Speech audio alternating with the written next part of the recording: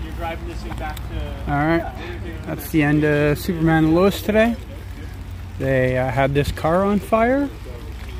And on set they had Steele and his daughter saving someone from this car, which, as you can tell, has not had a good day.